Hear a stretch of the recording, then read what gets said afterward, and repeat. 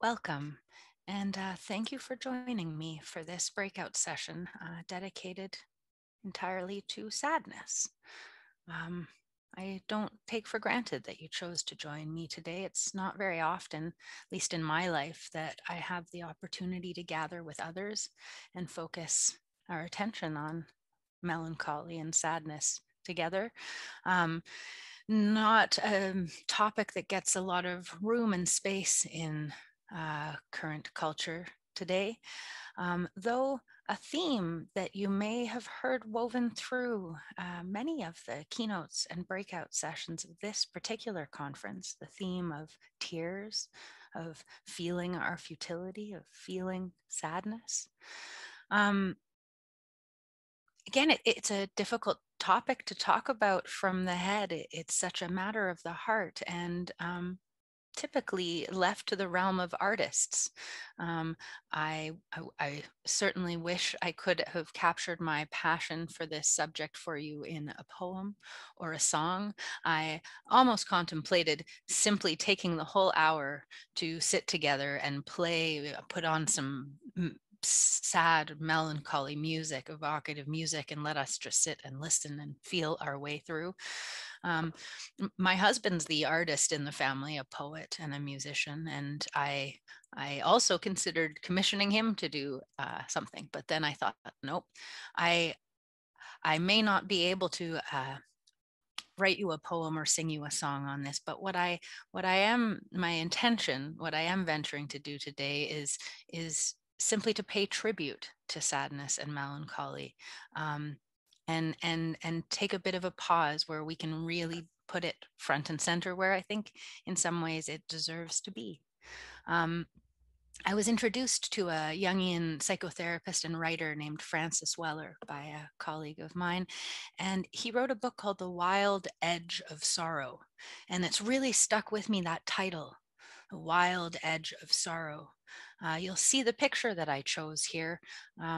May not be an image that would typically be conjured by the word melancholy. Um, I'm hoping by the end of this presentation that you'll have a sense of why I chose it. But in it, part of what I was hoping to capture was this wild edge. Um, a little bit about me just to start. I should mention I'm by no means a grief expert, nor am I a therapist. I'm also one of the only speakers at this conference who is not a parent. I am someone whose whole life has been preoccupied by a desire to understand humanness and the human condition. This quest took me from sociology to conflict analysis and resolution, to finding my way to Dr. Neufeld's attachment-based developmental approach. I've been his student for almost 20 years now, and of all of the insight I've gained, which has been incredibly vast. By far, the most profound for me have been the lessons around the importance of feeling sadness. What I'm hoping to share with you today is just a glimpse into the story of my own personal revolution around this topic. And it's such an individual, vulnerable, personal topic. It's not easy to talk about in this format.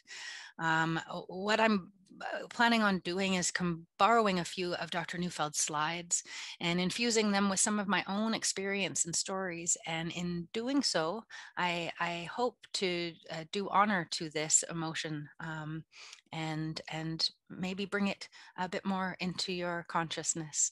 I'm going to start at the beginning. Well, at least my beginning. As I said, this is a story of a personal revolution. So you'll need to know a little bit about where I came from to understand what I mean by that. My mother had a quote, and this sort of encapsulates her in so many ways. And I'll put this quote up here to start. "The world is so full of such marvelous things. I'm sure we should all be as happy as kings." So a couple of asides here. One, um, as I got older, I quickly was suspect about whether kings are actually happy or not, but we'll leave that aside for this second. You may somewhat recognize this quote. It's a Robert Louis Stevenson from Children's Garden of Verses. However, much to my surprise, as I looked it up years after I had first heard her say it, she actually changed the words ever so slightly. The actual poem says, "The world is so full of a number of things. I'm sure we should all be as happy as kings." Well, if that isn't my mother in a nutshell, that she added, she couldn't handle just "the world is full of a number of things." They had to be marvelous things. And for the most part, I certainly felt that way. I felt very fortunate, and I felt very excited about what the world had in store. Um, but there was also a dawning realization from quite a young age that there was a bit more to this story, that there were certainly marvelous things in the world, tremendous beauty and joy. But there were other things too: horror, devastation, pain, anguish, loss, suffering. The simple fact that my father was an environmental scientist trying to restore degraded land meant that we had degraded nature. As I started studying in school, I was fascinated by war, conflict. How do we treat each other this way? How is it possible? I could feel how attachment, love, made my world go round. And I could feel so much of the potential in the world, but I also had a sense that there was a looming threat, that if you loved or cared about something or someone, there was the possibility of losing them or it. And suddenly I began to see around me all sorts of what we here would understand after seeing Dr. Neufeld's keynote as separation. Even in young childhood, there are so many experiences that can challenge us. For children, there is so much happening in their world that they can't control, be it bedtime. And we know can be all sorts of challenges, be it parents having to work, daycare, going to school, the birth of another sibling that maybe you would want to send back from where they came, discipline, to some of today's discipline strategies that are really focused on separation. And then the really, the big ones, like the biggest of all, death. In my case, life kept many of these big losses at a distance for me in the early years, unlike so many others' experiences. But that didn't mean I didn't sense it around me.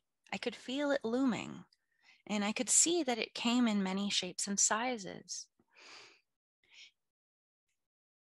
There was all sorts of encounters with separation, and they could hurt. Being rejected, feeling like you neglected by or not important to, unloved by, not mattering, not belonging, loneliness, feeling betrayed, feeling discounted by, not being able to hold on when apart, not being understood by, not being liked by. Oh, these can hurt us. I remember watching the other children at school. I remember I could hardly bear as I watched feelings get tripped up all over the place, and watching children, the kids around me, facing some of this, and sensing some of these myself. It, it was interesting to me because at first, when I started recognizing some of these feelings, both in myself or in others, I believed that my aim should be to work like crazy so that nobody feels like this. Prevent these feelings, make them go away. Can't we love each other? Can't we build a perfect world where nobody feels any of these things? Avoid, avoid, avoid. Um, uh, I really thought that there, interestingly enough, if you fast forward a little bit, and my master's degree is in international conflict resolution, I really was hoping to work towards a world where there was peace, where there was no conflict, where there was no hurt, no wounds.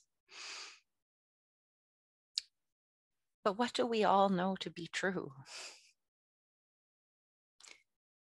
Separation is inevitable. It's everywhere, and it comes in all shapes and forms, from little frivolous losses and wounds to gigantic gaping raw holes. You think about, and you'll permit me for looking a little more directly at the sun here, since we are in a session focused on sadness, but the simple fact that everybody dies. How are we meant to bear that? Separation is inevitable. This did not fit into the map that I got from my mother, which begged the question, if separation is inevitable, are we doomed to nothing but endless suffering? What a cruel twist of fate. How can this be possible? What kind of design is this, that separation is inevitable? Cruelty and suffering exist, and no matter how much we love someone, they will inevitably die. Are we doomed to nothing but endless suffering? It turned out that there is a surprise answer to this question, or at least a surprise to me. It was Dr. Neufeld who first illuminated this for me, and not a surprise to me that it took a developmentalist to teach me this. And the answer that he shared came in two parts. I put the key in the middle here, as it really did unlock something in me. There is an answer to separation, even in its most extreme doses. And that answer is adaptation. Adaptation is the key to human possibility and potential, the key to recovery, the essence of healing. Human beings are infused with an incredible ability to adapt to anything.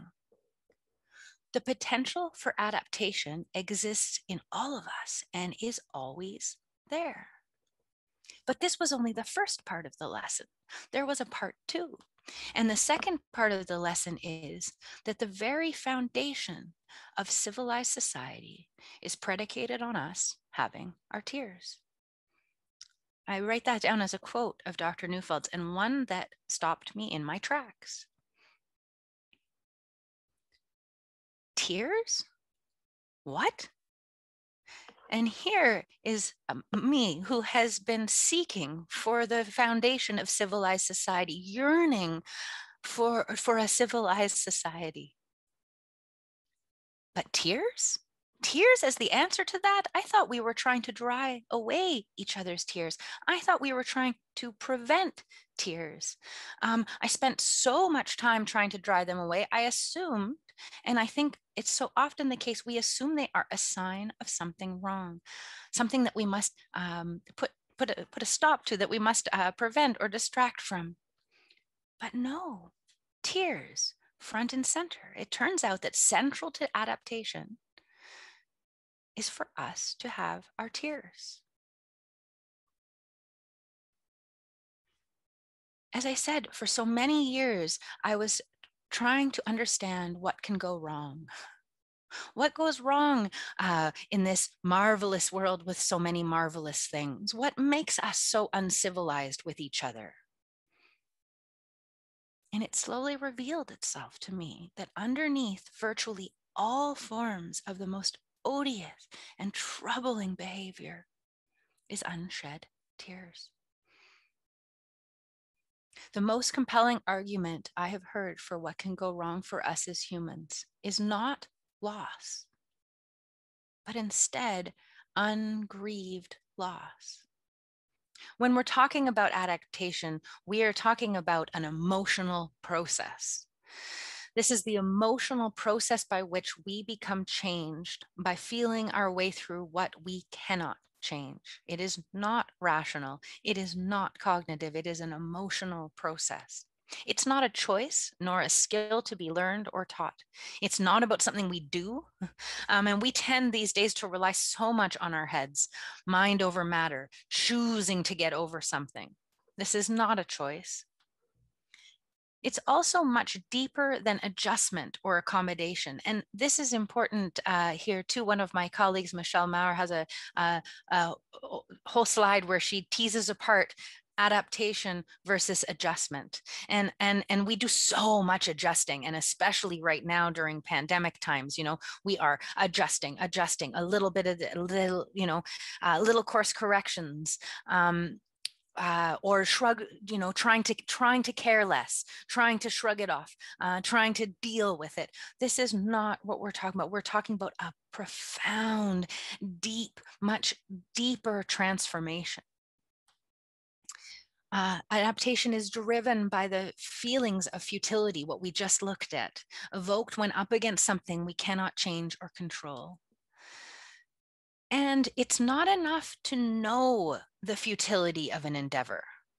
For example, to know that we're not able to change someone's mind, or to make someone want to be with us, or to make a good experience last, or even to bridge death. We may very well know that we cannot prevent somebody from dying, or that we cannot, but the futility must be felt. It's not about it staying up here in our heads.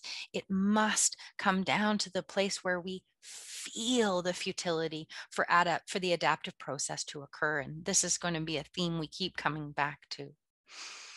And in this case, what's pivotal is not just feeling any feelings. And you'll notice that this is a theme throughout this conference, the importance of feeling our emotions. In this case, it is feeling sadness, that we're a specific emotion, sadness, that we're particularly interested in. And so a few notes about sadness here. And I borrow these from a presentation Dr. Neufeld gave on sadness, and he describes, this is a very brief description of sort of the science behind this place of conversion. Sadness is a feeling of futility evoked when futility is registered emotionally, like we said, as opposed to cognitively, causing an energy shift in the autonomic nervous system to the parasympathetic system of rest, and moving us to tears if intense enough. Now, for the science on this, I direct you to Eva Degosny's presentation on emotional health in the brain. It's a fascinating field of study, and there is so much to explore out there. Just as we have sidelined sadness so much in current cultures, so too in the science. Just like love is hard to measure, hard to study, so too is grief, so too is sadness. But some really interesting work out there. So I will leave this. It's a huge area we could explore, but I do recommend the presentations on defenses, as well as Eva's presentation on the brain. Another note about sadness is to do with language here, with word origins. And this was fascinating to me. The word sadness is derived from the Latin sate, meaning turning point, which, interestingly enough, sate is also the root of satiation, quite different than what we would think. So turning point, signifying its pivotal role in the conversion of emotion. Now, it's only in the Middle Ages where the word sad became connected to happy, like it became its antithesis. It didn't start out that way. We now have this description, happy versus sad.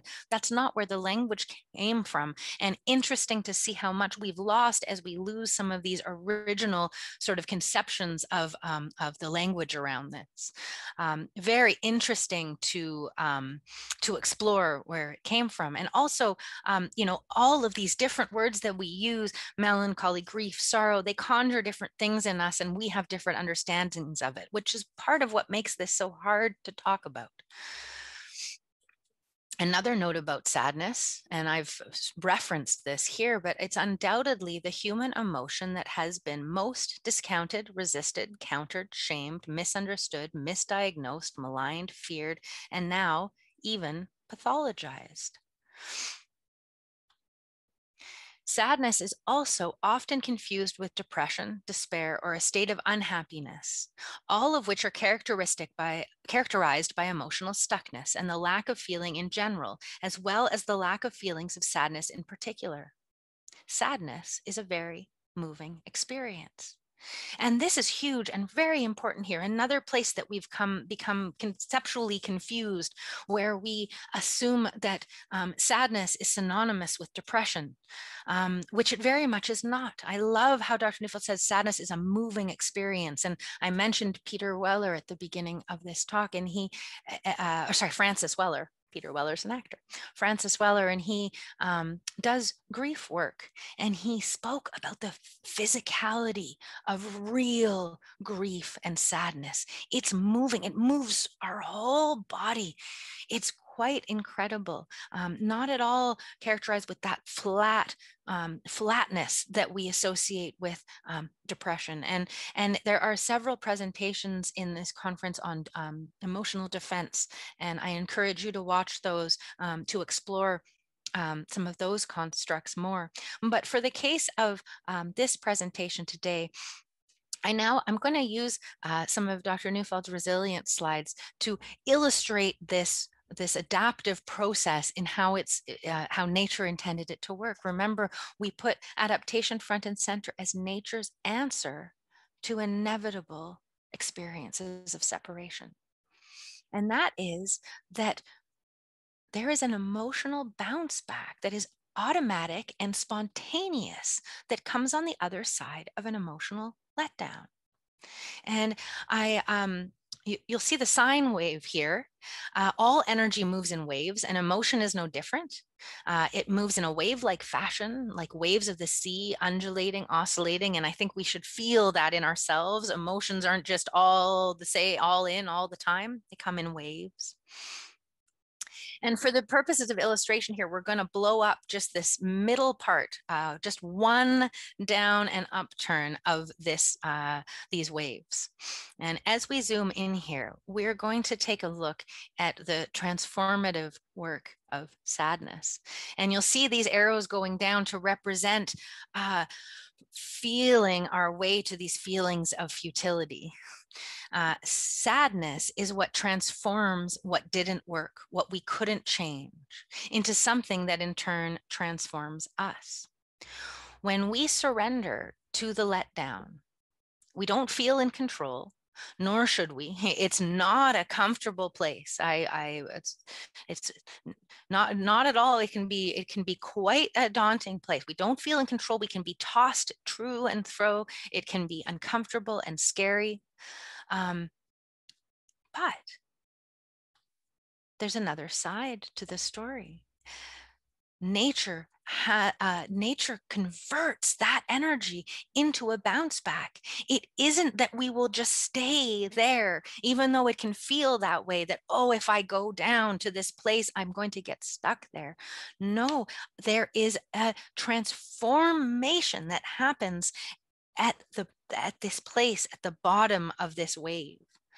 It's not easy to trust the process, but if we do, and if we surrender, it's something that happens to us. We've so often viewed emotion as a problem, like emotion's going to sink us. We've got to keep our emotions at bay. Otherwise, we'll just keep going down, down, down. We have to fight this with our mind. We so often think that the answer is in right thinking differently, rather than in our heart. But surprisingly, it's precisely only by going down to these depths that the possibility of a true bounce back occurs. And I'll add in this extra version that Dr. Neufeld did, and he put a figure in here, and I appreciated that. It's sort of abstract up until you put the figure in there, and this sort of illustrates the tumbling loss of control. And as I said, it's not comfortable, especially when it's not supported, when we don't support this in each other, when it's not supported by our society. Separation is inevitable, but nature has a bounce back planned. But that bounce back necessitates us to go to the depths first, all the way down. Now I'm going to go to a different image, and I have a story to tell, try to bring it out of sort of out of our heads into our hearts, perhaps. At least for me, it was an illustrative example of this transformation. And so here you have the bounce back, and that point at the bottom circled there, this pivotal turning point where we feel the sadness about what didn't work. Dr. Neufeld often symbolizes this with the hourglass, and you'll see at the top, so separation is inevitable. Separation, as we know from his keynote, evokes powerful emotions in us, and these emotions, frustration, alarm, are often at the root of anger and rage and anxiety problems, and a whole host of ways that we can get stuck up there with these fierce, intense separation emotions. But sadness is this place where these feelings of futility convert those separation emotions into possibility of a new beginning. These separations must be drained, an end of a chapter before a new beginning. And the story that I wanted to tell here is about a dear friend of my husband and I's. He's my husband's drummer. I said he was a musician, and we've known him for many years and know intimately the story of he and his brother and their family. And oh my goodness, a long journey of trauma, of loss, of struggle, diagnoses, addictions. The stories would make my heart weep and bleed for them as sometimes they would share them with us. But no tears of sadness from their end of things, just lots of stuckness, I would describe it as. And not that long ago, just before a pandemic, it had hit a particularly low place where our friend, he was watching his brother go down the same path as their mother. And it was just too much for him. He had grown, and two things. It went so over the top that he grew cold. We would call him, and his voice was flat and cold and hard. And then if there was any sort of emotion expressed at all, it was anger and rage. It was vile. Oh, the things that he would say to us about his brother and about life and about himself. And it was either this coldness or this huge amount of rage. And my husband and I were so concerned. And on one particularly bad day, my husband got a phone call, and his friend was just raging. And he took a risk and thought, oh, he can't be alone and he can't be at home right now with his brother. This is not going to go well. And so he invited him to come to us. And we both sort of said, don't know what to expect here. But he came over and he was in a state.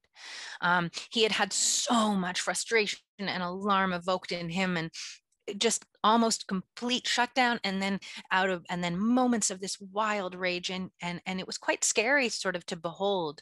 But I knew enough of the story, and he came over, and we both managed to sort of keep a bit of space as he was, all of this foul stuff was coming out of his mouth. And listen quietly, and he was pacing around the apartment, and I wasn't sure what to do, to be perfectly honest. But my husband somehow, at a certain moment, and the timing ended up just right, he took a risk and he put his hand on our friend's shoulder. And at the moment, our friend was saying just the most horrible things about his brother, and about his situation in life. And my husband put a hand on his shoulder and said, ever so gently, this is not how you wanted your story to go. And right there in front of my eyes, that boiling rage somehow converted to the shaking, like a physical shaking, and then converted to his eyes filling up. First time in my life, I'd known him for almost 20 years, filling up and then exploding with tears, coming faster and louder. And at first, all of the fear tumbled out, and then sadness.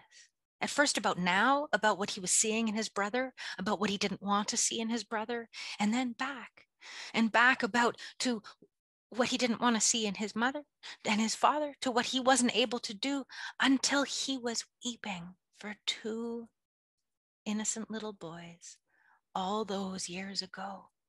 And the tears, they came and they came and they were moving through his whole body. I've never experienced anything quite like that, just pouring out of him. It was probably 20 minutes of this. And then before my eyes, I witnessed again another shift. He took his face out of his hands and his eyes looked up. And for the first time in months and months and months, maybe years, I saw this little glimmer of hope and this little bit of new softness. That rage, the hatred, all of those words that had been spewing out a moment ago, 30 minutes ago at this point, were gone. They were gone. And wouldn't you know it, if he didn't look up at us with a few ideas about some way that he could help his brother, something that he could do. But it was that place of, and I thought, all of the different ways my husband and I could have, oh, you don't really feel like that about your brother, or, oh, that's not a nice thing to say. There's so many different ways that we could have interfered with that. We could have tried to distract him. We could have got, there's so many different things we could have done. But in that moment, for whatever reason, my husband was able to help hold him in that place where he could feel the futility, feel what wasn't working. And again, so interesting to me, when we see the people we love before they've gotten to that place, we so often want to add in all these thoughts. Well, wait, but what about the other hand? And the most fascinating thing to me was, without saying a word, after those tears were shed, it was he who was coming to us with the other hand. Incredible. He was saying back to me all of the things that I would have wanted to helpfully add in, but they were coming from him on the other side of feeling what didn't work. And there's a name for this place. Interestingly enough, this lowest point, this place of sadness, the depths of it, and it's called the nadir. When Dr. Neufeld and I were looking at this, we looked up the definition, and the sort of standard definition now is the lowest point in fortunes of a person or an organization. For example, the example they give in the dictionary, they had reached the nadir of their suffering. Interesting. But it has origins in astronomy. It's actually the point on the celestial sphere directly below the observer. So when you think of the celestial sphere, you can see all around you. It's the point directly underneath you, the one place you cannot see.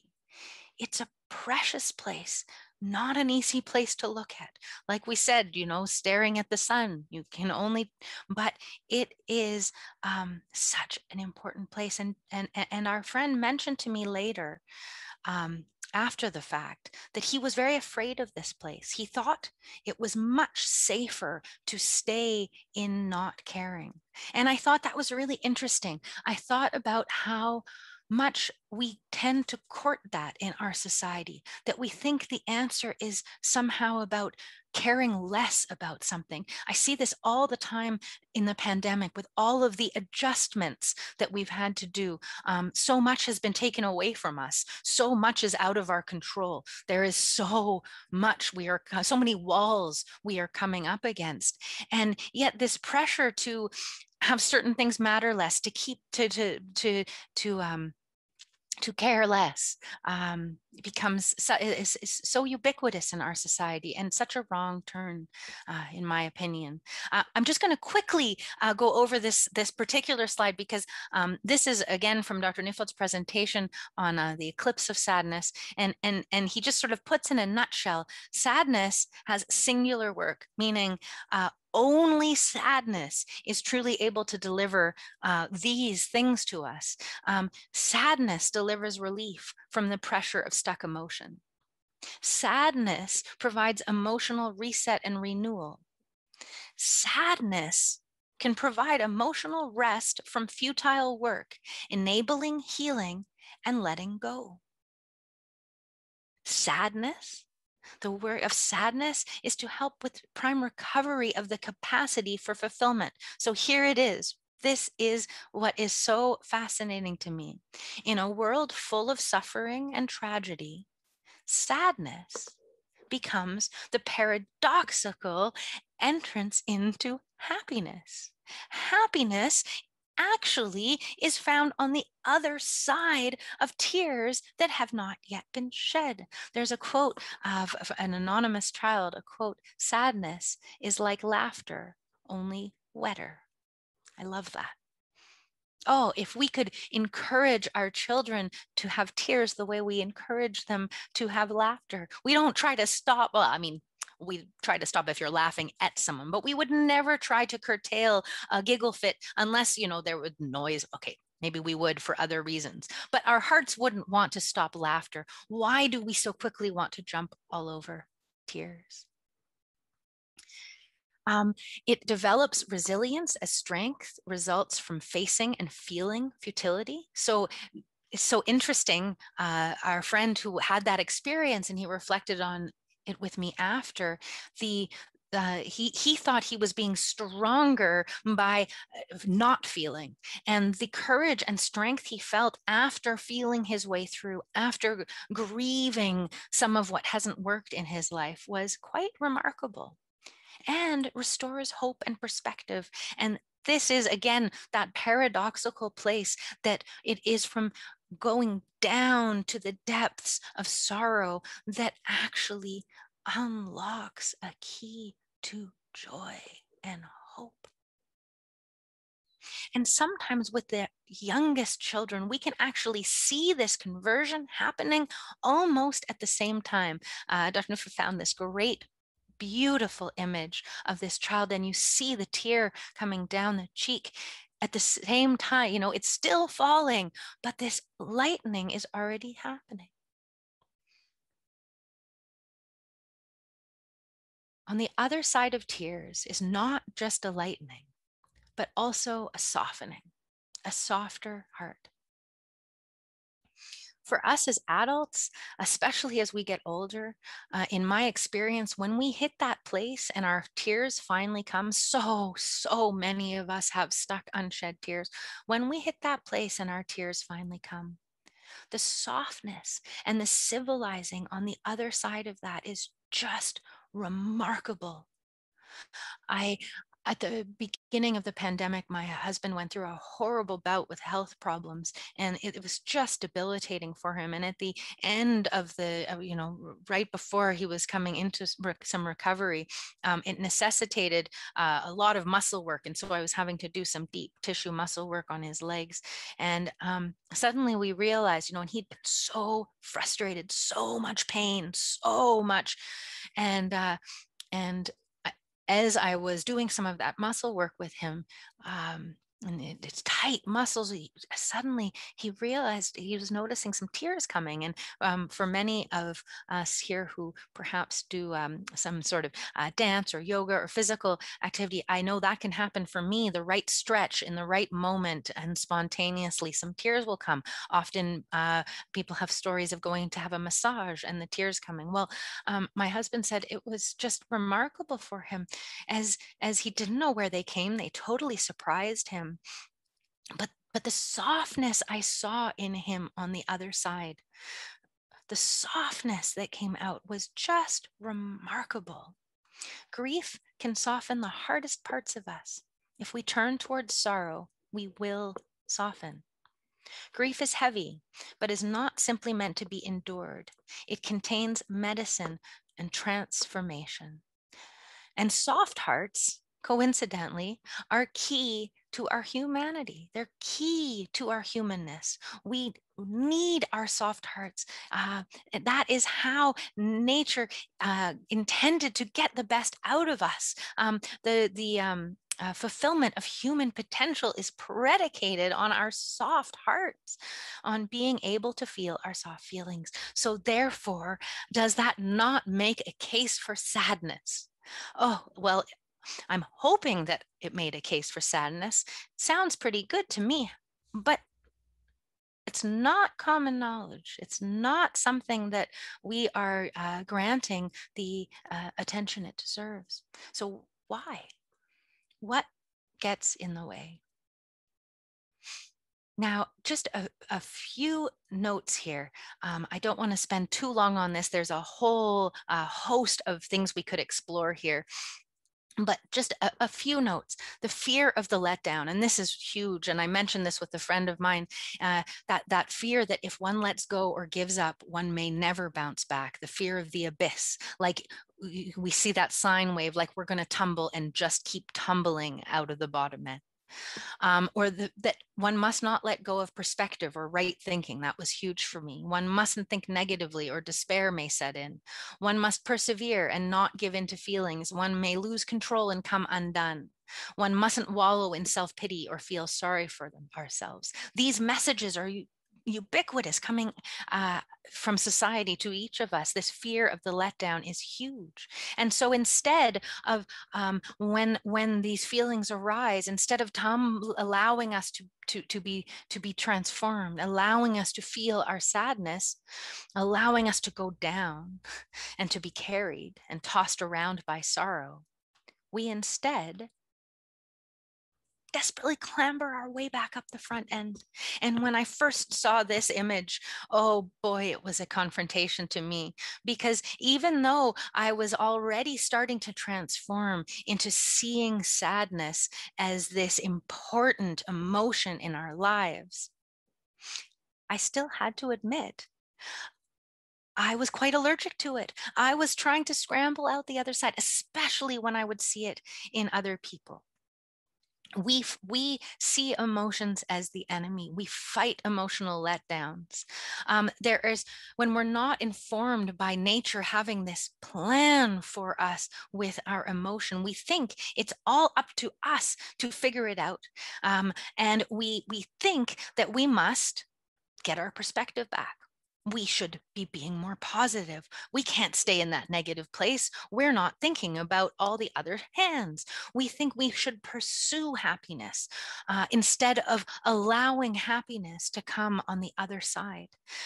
We search for skills of resilience. We pursue calmness and tranquility. We are in a culture that is chasing 24-hour happiness, just like we chase 24-hour grocery stores, and we have eclipsed seasons. We have eclipsed chapters. We force and we push and we pull instead of honoring nature. We put so much pressure on our heads and our logic to figure it out. We have cast aside so many of the rituals and the ceremony that culture had put in place to protect times of sadness and make room for it. And like I said, we've discounted this idea of chapters, of endings before beginnings. The seasons are so powerful to me. We need winter before spring. And in winter, this barren time, when it could be so inconceivable to have hope, we know the promise of spring exists. The blueprint is right there in nature, and we have lost our way with this, I feel. We also, as I said, spend so much time helping others with this, trying to pull our children, our loved ones out of this place. Oh, you see the tears coming. Oh, giving the other hands, like I said, trying to restore perspective, trying to pull them back out the front end, instead of honoring that nature has a plan, that there is a way that by actually feeling what they're starting to feel, there will be another side to it.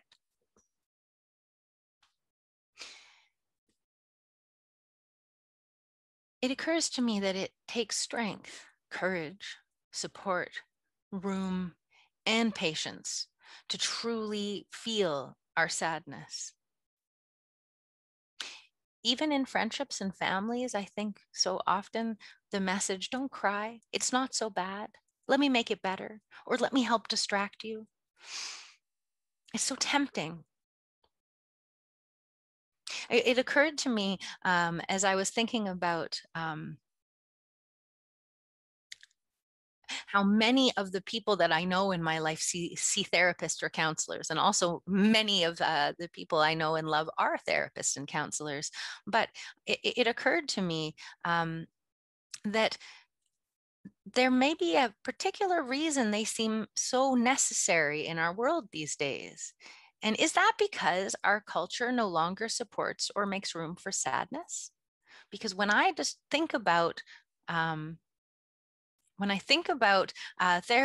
and counselors, I think they are protectors and collectors of tears.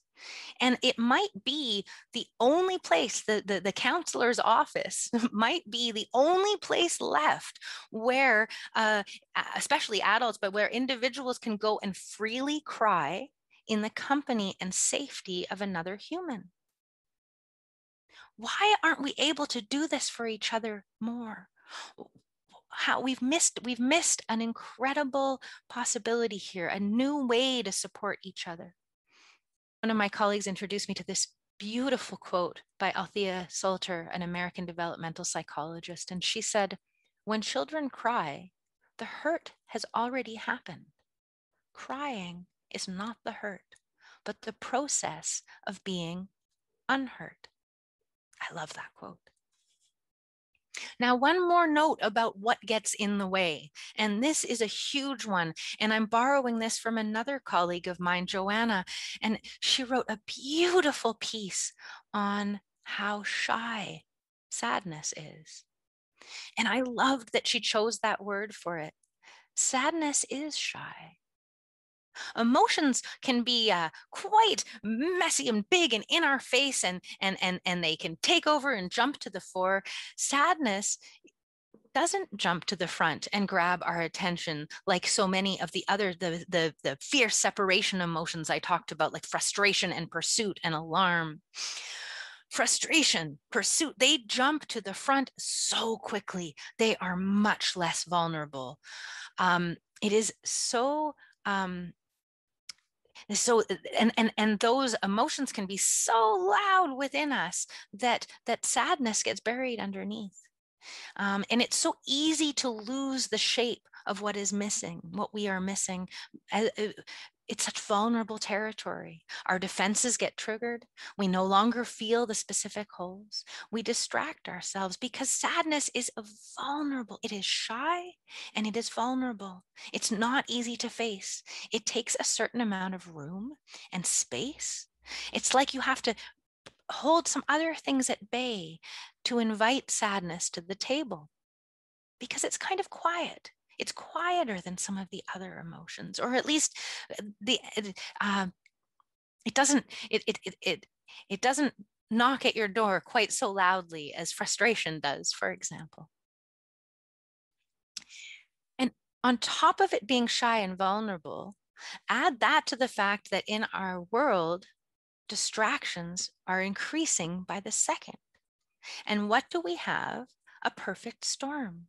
We have this shy emotion that's so important for us to make room for and feel, yet distraction is everywhere. And because it's vulnerable territory and because defenses come into play, we are so tempted to distract ourselves, and so tempted to distract others. We see tears, we see our children cry. We don't want to see suffering. We have assumed that tears mean suffering and that there's something to be nipped in the bud. So we try to distract.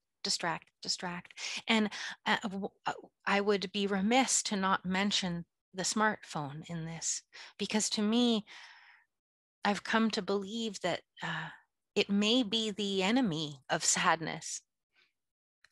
With it around, these shy feelings almost don't stand a chance. It's there, always ready to grab your attention, always ready when, if you had a moment to really sit and reflect and perhaps feel the shape of missing.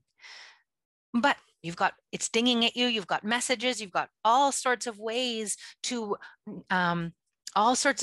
distract yourself from feeling, from going to some of these uncomfortable places. So what do we do if sadness is shy and distraction is everywhere?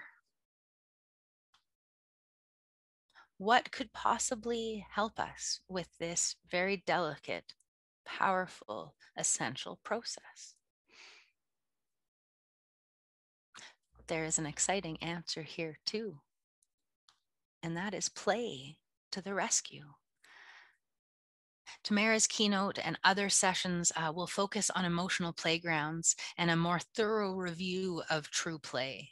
But in this case, what I'm interested in is play's incredibly powerful ability to assist us with our feelings, specifically sadness.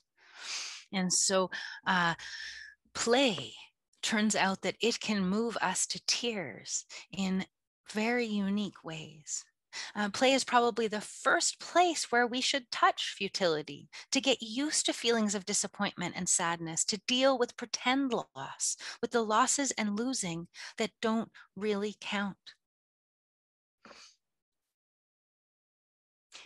And you see, Dr. Neufeld put this bubble around futility and flew that play figure in here. Play can move us to tears by rendering defenses unnecessary and making it easier to feel. By giving something to cry about that is one step removed and thus not too much to bear.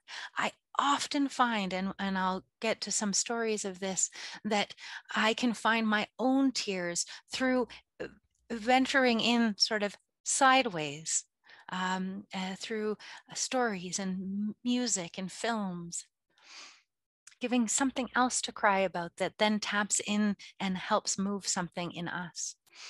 Play can shift the locus. We talked about how important this is from the head to the heart. We're so stuck in our heads, and we want to go from thinking to feeling here, and play is one of the best deliverers of that. By playing directly into our emotions, as in melancholy music, poetry, or a sad story. This is huge. I could have done this whole presentation probably only on this one point, and I am going to expand it for the most of the remainder of this session. By removing the self-consciousness, shame, fear, and social sanctions around tears, again, we tolerate tears in play much more than we do for real. And by providing safe release for stuck emotions, thus making it easier to fall into our tears in the wake of intense expression. It is amazing after a real intensive play session. Oh, we can fall into our tears sometimes. I'm going to elaborate on a few of the a few kinds of play here, highlight a few of the arts. As I said at the beginning, this topic and this territory, the feelings of sadness, it really is, I think, mainly our artists who have led the way for us. And there's a few of the arts that go hand in hand with sadness in many different forms. And speaking of play, the play, must start here. And it's just fascinating to look back the history of theater, and you go back to the ancient Greeks and the idea of tragedy and comedy. Plays were central. The entire village would come out for the play. Everyone from ruler to slave. Everyone was invited. It mattered not who you were. Somehow there was this understanding that everyone must be invited to the play. And there was two themes of the plays in ancient Greece: the comedy. And I like to think about, I heard Dr. Neufeld say once, we need to laugh at our leaders so we don't kill our leaders.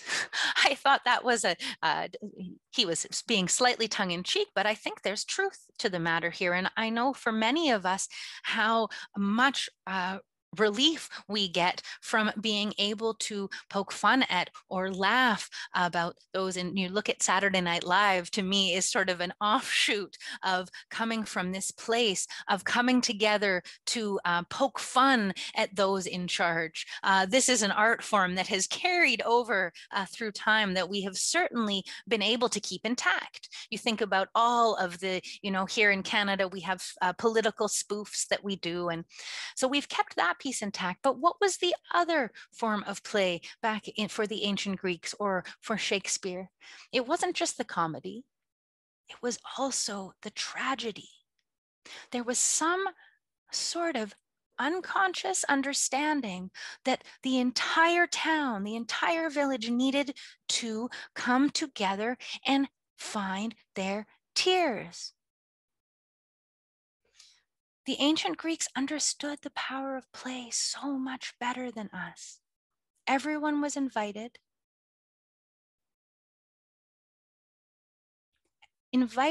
to come and join in an experience of loss. An experience of loss one step removed. And I think about the times of the ancient Greeks, and loss must have been in everyone's faces. I mean, death happened right in front of you in a way that does not happen the same way for us in this world today. So much loss, so much to adapt to. And here they had these tragedies, these times to come together and find their tears one step removed. And there have been some incredible projects recently that have come out of an understanding of this.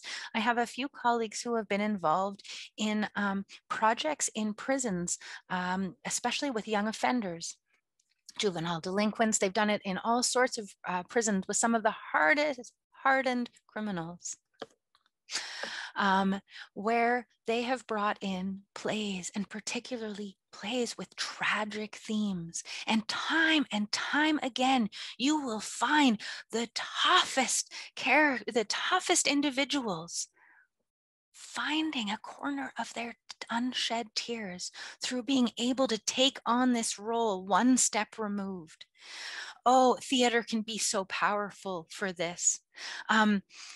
I think about myself as a child, and I mentioned my mother and her focus on happiness. But as I said, being an artist and introducing me to art and theater and music, this was the one place where these themes were allowed.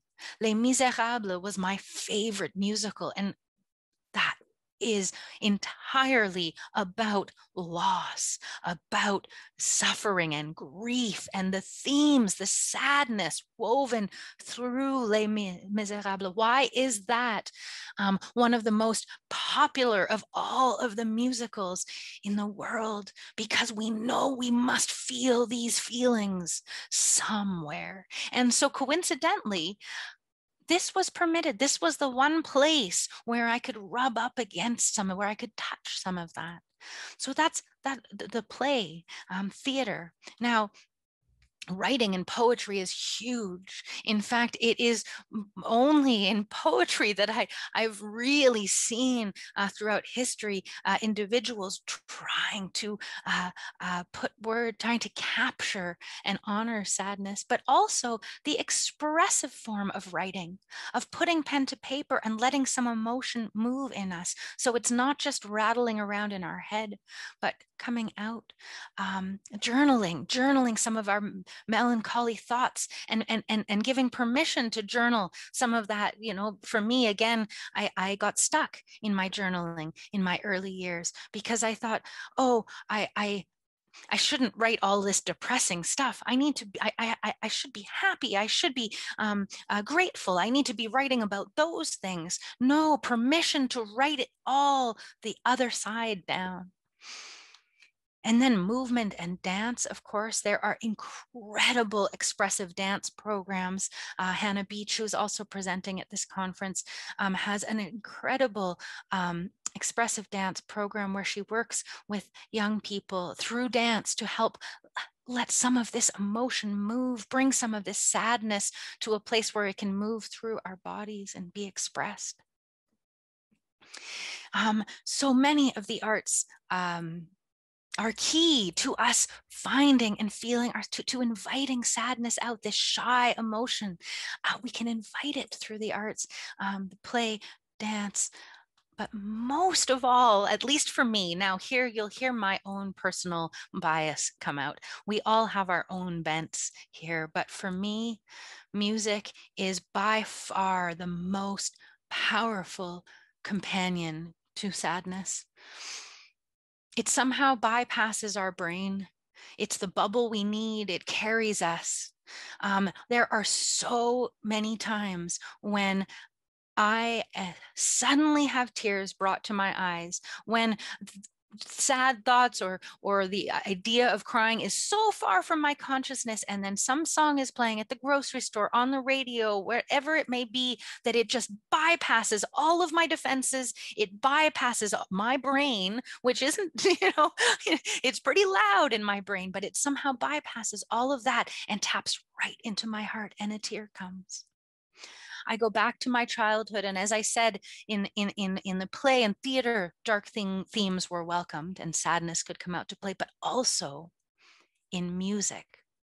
There are so much of my favorite music had these dark themes and this melancholy. I had always been drawn to Jacques Brel, to musicians who have themes, to Leonard Cohen, to and my parents as well. And it's interesting to me, again, this one place that we could agree it was okay to touch on some of these more vulnerable feelings.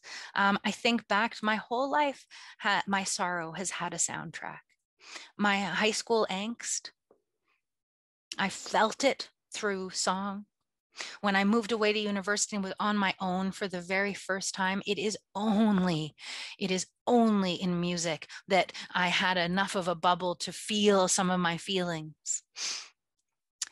As I began experiencing some of the bigger, deeper futilities in my own life, music revealed itself to be even more powerful than I had first thought. A story for you here.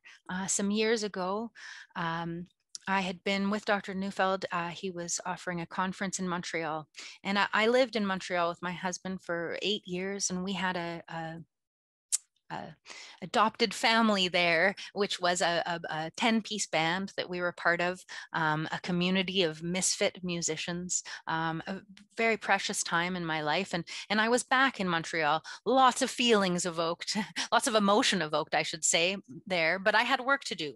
We had a big conference to put on, and I was studying the maps and making sure I knew how to drive this rental car and could get Dr. Neufeld there at the right time and make sure that everything was set up and everything was going to go as planned. And it was stressful, and I had work to do, and I didn't have any room to feel any of my to feel any of the emotions stirred in me from being back there.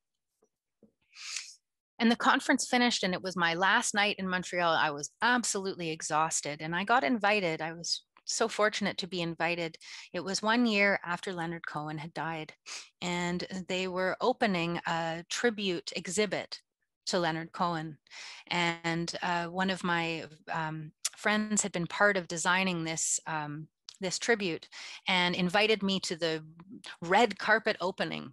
Exciting. I was excited to be part of that. Certainly, I have loved Leonard Cohen and my whole life, and went to this tribute, and it was incredible, just incredible. I mean, made me think right from the get-go, look at this outpouring, look at what he meant to all of these people. Is it that he helped give us room for sadness and melancholy? I feel he was one of our ambassadors for that. And there was all of these different displays. One room you could go in and play an organ, and each note was actually Leonard Cohen text of Leonard Cohen reading. And so you could kind of play out, and he would be speaking to you in all of these different poetic texts, and rooms full of screens with all of these images of different shows that he had done, and old concert footage, and instruments he had played, and beautiful exhibit. And I'm going through it, and I'm sort of experiencing it. But then I find this round booth or small room sort of tucked in the back. And I find my way in, and I walk in, and it turns out that it's this beautiful little round room that has been built specially for acoustics. It's all made of wood, and there's speakers in this room, and Hallelujah is playing, but not with any words, not with any instruments. They actually commissioned a choir to hum Hallelujah. Just hum. And it's playing through the speakers in this beautiful little round wooden acoustically perfect little room. And hanging from the ceiling are 5 microphones on cords just hanging there. And you are meant, if you so desire, to come into this space and hum along. Well, I walked in there, and again, I'm coming off the heels of 5 days of conference. I'm exhausted. I have not slept. I am so far away from feeling any feelings. It's not even funny. And I walk in and I hear that humming, and I pick up the microphone and I start humming along. I close my eyes, and wouldn't you know it, the vibrations in the room, the sound of all that humming, joining my voice into it. And if I didn't just dissolve into tears, and they came and they came, and I ended up sitting there on the floor in this little booth, just sobbing and sobbing and sobbing, and felt so grateful in that moment. I didn't know I needed that. Interesting. And I came out of the booth sort of blurry eyed, and it's a little dark, and I sort of stumbled over to the side to regroup. And then I realized as I was standing there that there were other people coming out of this same room looking kind of similar to how I felt. And I ended up kind of positioning myself there for the rest of the evening because I was so fascinated listening to the conversations. And here were all of the who's who of Montreal, all of these well put together adults in Montreal out giving a tribute to Leonard Cohen. And they would walk in unsuspectingly into this little room, and they'd be in there for a little bit, and then they would come out, tears streaming down their faces, and one after another, looking over at the person beside them saying, I didn't know I needed that. Wow, where did those tears come from? Whew, oh, that felt good. I really needed to cry. I didn't know I had those tears in me, over and over, and I was blown away. Could we have a Leonard Cohen booth on every corner where we can just pop in and hum hallelujah for a moment? Could we not? Another story that I want to share with you, this is not mine whatsoever. This comes from a documentary, an incredible documentary called The Story of the Weeping Camel. The most fascinating part of the story is that it shows it's not just nature's plan for us alone as humans. And I'll read you this. Dr. Neufeld paraphrased it sort of from this documentary, A Story of the Weeping Camel from 2003. I think you can find it on YouTube, actually. There's a few places. I highly recommend you search for it. A young film student in Berlin remembers touching story from his childhood in Mongolia about a camel who first rejects and then in a special ceremony involving music begins to weep and accept her calf. Hoping to document a reoccurrence of this phenomena, he moves in with a nomadic family and stays throughout the calving season. It isn't until the very last calf is born to a new mother after an incredibly difficult and prolonged labor that the opportunity he was waiting for presented itself. The offspring is a rare white color, and whether it is the color of the calf or the difficult labor that exhausted her, the mother rejects the newborn calf, devastating the family whose livelihood depends upon these camels. And Dr. Neufeld added a note here, defensive detachment, which is what you're seeing this mother experience, is a reversal of attachment instincts. And you'll hear this in other presentations too, when something is too much to bear, common to many species of mammals, including humans. After the usual type of ceremony is tried but fails, an indigenous musician with a traditional 2-stringed lyre is called upon.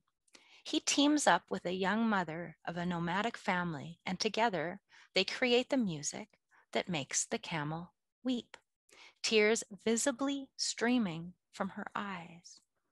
And then, and these are images, stills from the movie, and you see that eye, and I didn't know camels could weep. You see that tear coming from the eye, and sure enough, right after those tears come, she accepts her calf, and her calf proceeds to come and drink from her.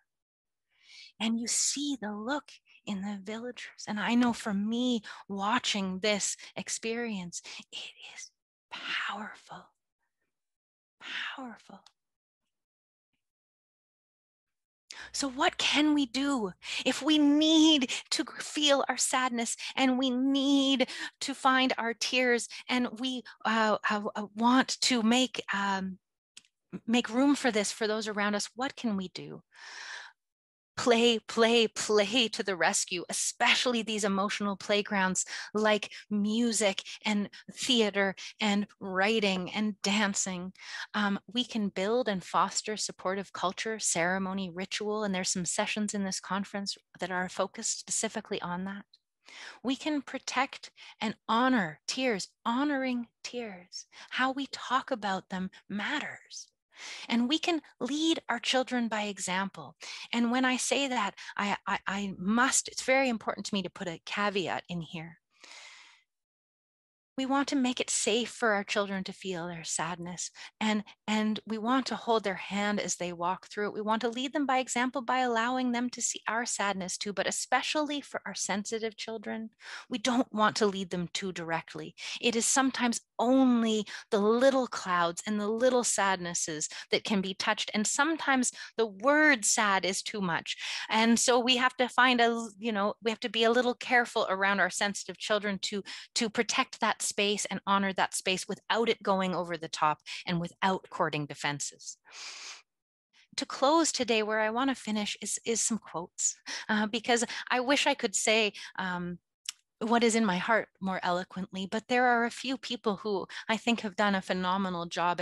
And first, I'll start with Maurice Sendak. And I've always loved Maurice Sendak's work. He is the author of Where the Wild Things Are. But Dr. Neufeld uncovered this quote from him and described it as a picture of adaptation personified at age 83. And this quote is from an interview that he gave near the end of his life.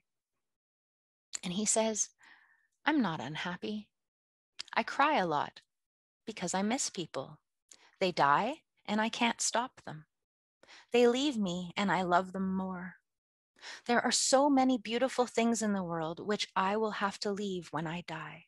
But I'm ready. I'm ready. I'm ready." And it's just incredible to me here. Look at how he confronts us. I'm not unhappy. I cry a lot. Wouldn't that be confusing to some? I miss people. They die and I can't stop them. Looking at the sun here, feeling the shape of his holes, of his missing. They leave me and I love them more. There are so many beautiful things in the world which I will have to leave when I die. But I am ready. I am ready. When I first read this quote, I thought, if I could aspire to anything, it would be to walk in Maurice Sendak's footsteps. And now to the poets, they do such a phenomenal job. The person who taught me probably the most about my journey with grieving is my dearest colleague, Gail Carney, who died 6 years ago now. But I got to walk a lot of life's journey, a lot of the end of life journey with her. And one of the biggest gifts she gave me was an ability to really talk about it, the ugliness and the messiness, and not have to sugarcoat it or not have to pretty it up, to really walk through it together. And she had this poem written, painted on her door, and we would read it together often. And it's William Blake, and just a little part of the quote: "It is right, it should be so. Man was made for joy and woe. And when this we rightly know, through the world we safely go. Joy and woe were woven fine, a clothing for the soul divine. Under every grief and pine runs a joy with silken twine." There is medicine in loss. Without woe, we will not know joy. And now Elizabeth Barrett Browning. This is from her poem called Tears. At a point in the poem, she writes, "Thank God for grace, whoever weep, albeit, as some have done, ye grope tear-blinded in a desert place and touch but tombs. Look up. Those tears will run soon in long rivers down the lifted face and leave the vision clear for stars and sun." Again, that conversion place. Tears are not the enemy. They clear our eyes. And this is Hafez, a Persian poet. "Something missing in my heart tonight has made my eyes soft, my voice so tender, my need for God so absolutely clear." This brings me back full circle to my mother, who I mentioned at the beginning of this presentation, who taught me everything I know about beauty and appreciation and wonder, and who so desperately yearned to give me a happy life. And recently, as time changes and we grow older, she has begun to forget things, walking the same path as her own mother, who had dementia. And that, of course, presents all sorts of challenges in my world. My mother, who doesn't want me to be sad, is no longer the person I remember. She's no longer the keeper of all of my stories. She is no longer the one with all of the answers I'm finding I'm needing to fill in the blanks for her. And as I was first noticing these signs, my father and I were talking to each other quite concerned, and both of us were finding ourselves more mad than anything else, extremely frustrated and reactive and lost. It's scary when you watch someone not quite holding on to things the way they used to. And watching my father and his stuck emotions, his happy nickname isn't serving him so much right now, frustrated. And I would want to correct her and remind her. And of course, you remember, Mom, come on, you know this story. This is our story.